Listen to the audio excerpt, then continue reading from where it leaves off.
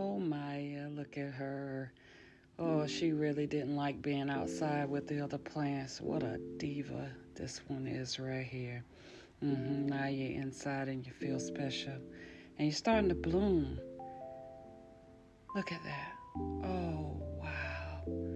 Now I'm forced to do Mother Nature's job here. I'm going to try to transfer the pollen from the male reproductive parts here. You see the anthers on the outside here, using the small cotton swab, and I'm just going to take that pollen and place it on the female parts, which is the stigma right there in the middle, right there.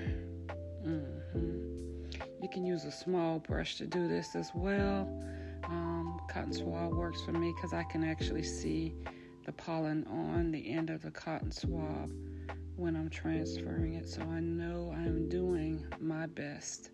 Look at all these blooms. Do you, girl? You think I'm gonna do all this? Oh yeah, she is really setting off blooms now. You happy now? You inside? You all that? I guess you are. And these dead branches here that you see sticking out, I should probably take them off.